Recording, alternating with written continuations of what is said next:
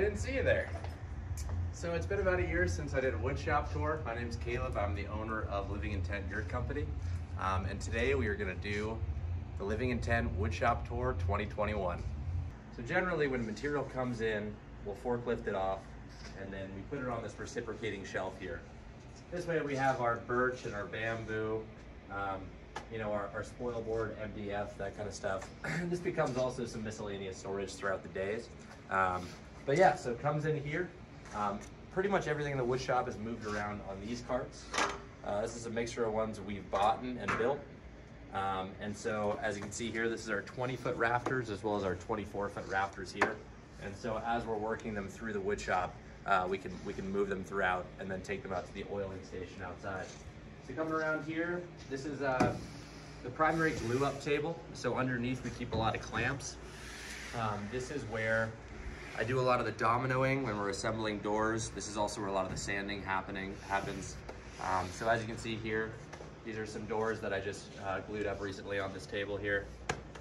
And then coming around, so over here is where we keep a lot of saw blades. This is where the miter station is.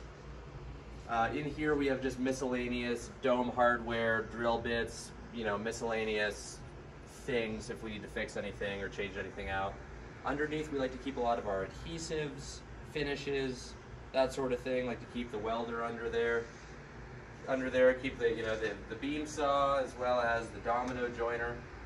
And then coming around here, we keep a lot of the fasteners. So we use a lot of 1.25" for assembling door frames, a lot of 3-inchers. All of our sanding pads we keep over here. And then a lot of like hand tools, so battery powered, angle grinder, you know, worm drive, that kind of stuff under there. And throughout here, just, you know, different impact drivers, drills. This is our second miter saw. This allows us to process rafters out of fur a lot faster, being able to do both miters in one shot.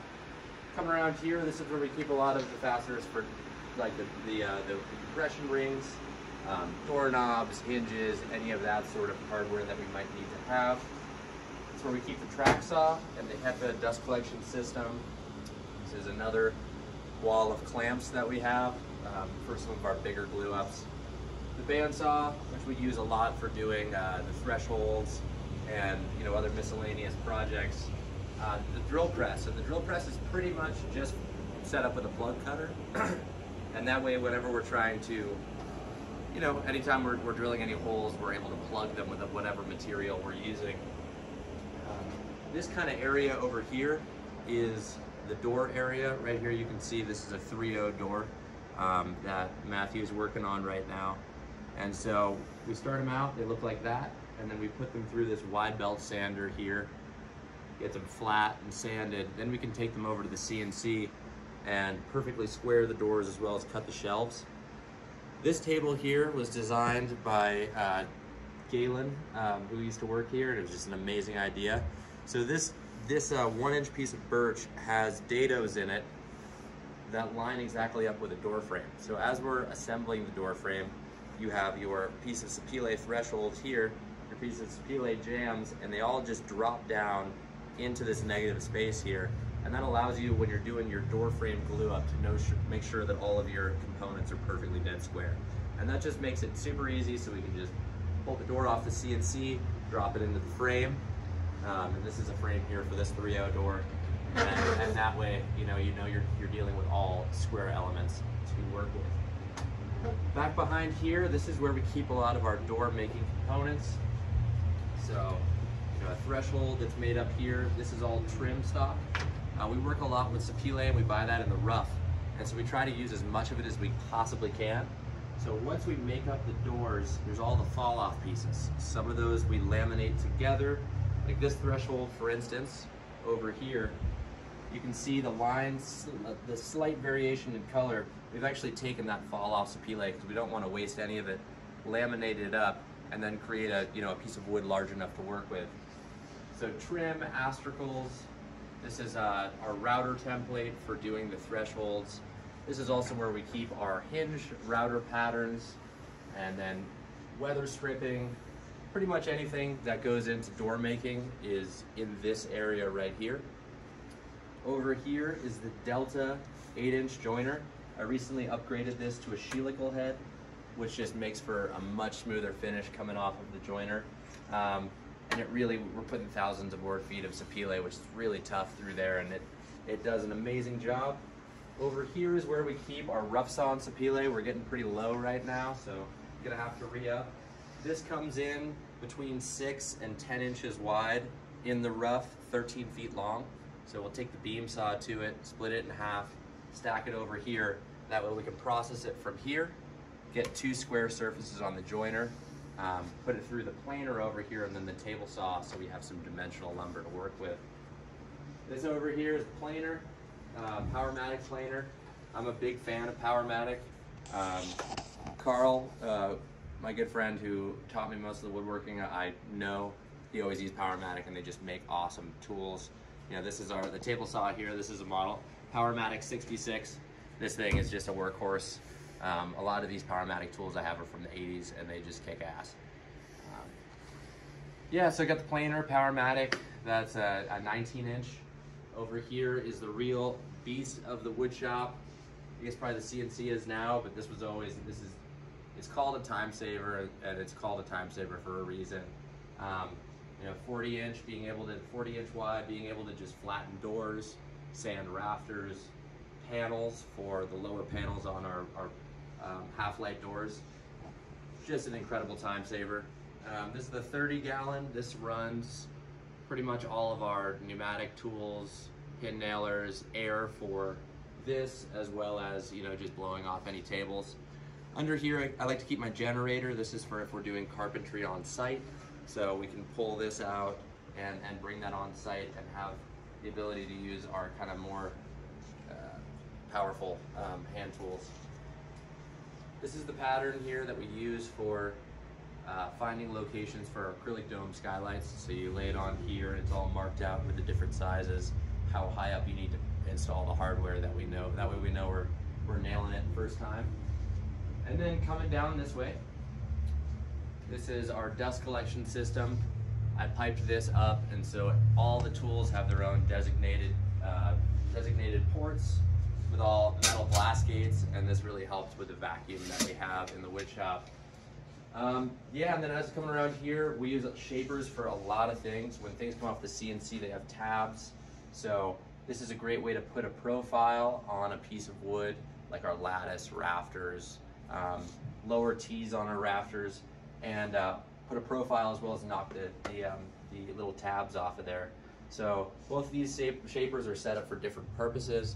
That means that we don't have to spend all the time constantly readjusting and setting up. We just have these set up so we can roll them out and be ready to use them at any moment.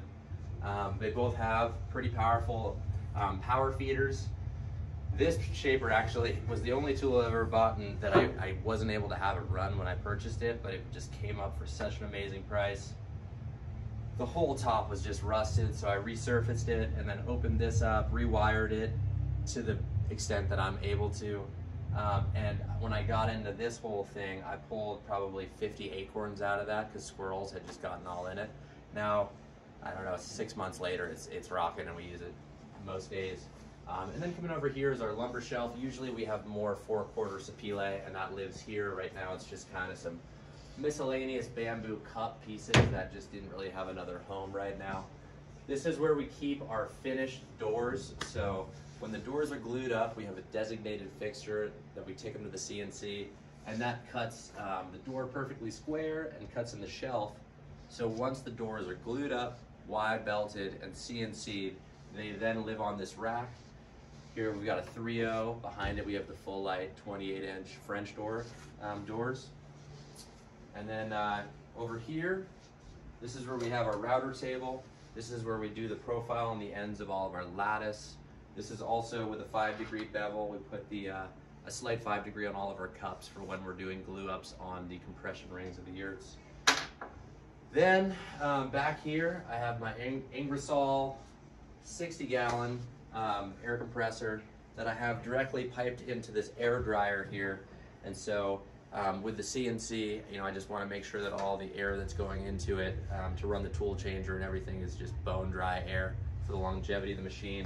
So that's always turned on when we're running the CNC.